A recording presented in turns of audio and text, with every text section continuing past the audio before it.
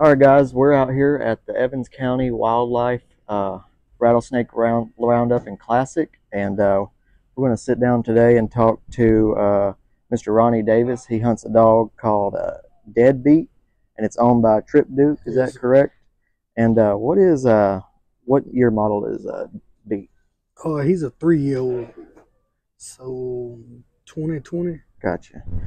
So we went hunting. You may have seen the video. We went hunting with Beat last night on the cast, and he ended up getting lucky and squeezing into the finals. I don't think we expected a circle cast to come in last night.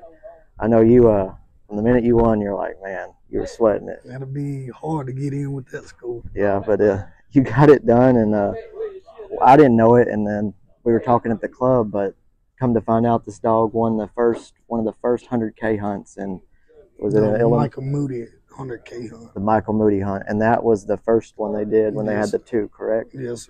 And so you kind of told me, but Beat has a lifetime earnings in PKC of $91,368. He's a UKC night champion, and he's got $34,333 in pro sport. So just give me. You're telling someone you never met about Beat. What is Beat, and how long have you had Beat, and what do you like about Beat? Well, I got Beat back in June of last year, and he's a deadly accurate dog, low end strike dog, move real good, thick coons. He's dangerous. I had him in 5 UKC hunts, won all 5 of them. Dang, made him night champion. Don't know what he was in before I got him, but that's what I had him in, qualifying for the Tournament of Champions. Got in at the 100K with him. Did a little winning here and there with him, but nothing else real spectacular. So you've had him just shy of a year right now? Yeah, just shy of a year. Got you. And so Tripp owns him, Tripp Duke. Yes. Is Tripp like, how do you know Tripp? How did that relationship come about and that? We grew up as friends. I met him late through high school year and coon hunted with him. Real good fella. Good deal. And is he happy with his purchase of Beat so far? I am. I'm probably more happy than he is.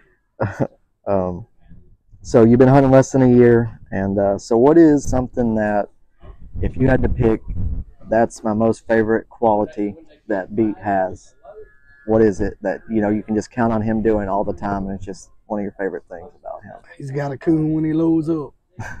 I mean, if I go to a tree and don't find a coon, that's whenever I ain't doing my job, because I believe he's got him every time he trees.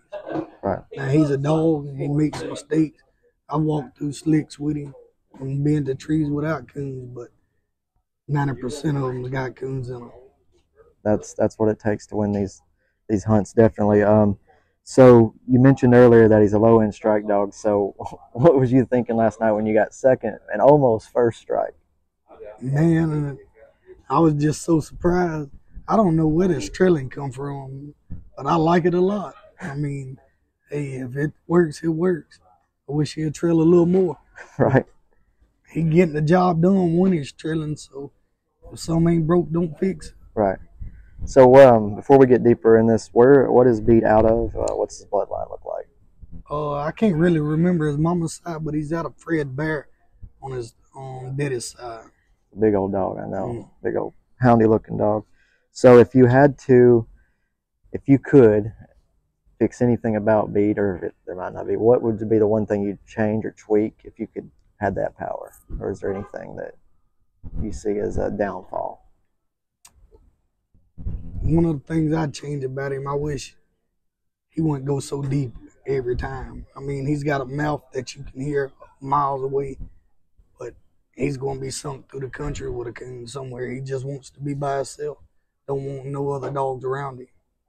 So he's a dead loner then, is what you're saying? Yes, sir. But if there's a hot coon out the truck, he's going to get part of it. But if they don't strike right outside the truck, you can bank on him being somewhere by himself. He's sneaking off. Yeah. Yes, sir. So you said you hunted in Junction at the Michael Moody $100,000 hunt. when you first saw that hunt, what was your initial impression of that hunt and the implications that it had on this sport? I knew I had a dog to tree coons and could compete because other folks is doing one at a bigger level with him. So I knew I had a dog to compete. But man, I was nervous. It was a big hunt for me. And all I knew is just to strike and tree my dog. When my dog barked, I struck him. Whenever he loaded up, I treated him. I let everything else just go in place. And I made a mistake, and he made a mistake doing the cast, but everything just went as it's supposed to. That's good. So you're entering at the hunt first night, not even went to the woods. Do you think, or I guess we all hope, but do you think legitimately I'm going to be in that final? Or did you ever picture getting to that point? As the final,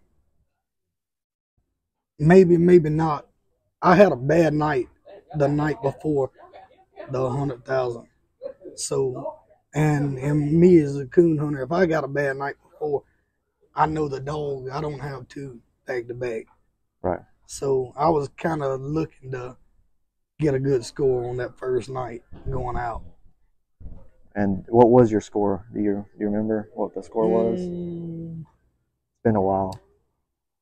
Maybe 275. I know I got 100 pump on the first, and then got 100, got 75 plus, and then 25 and 100.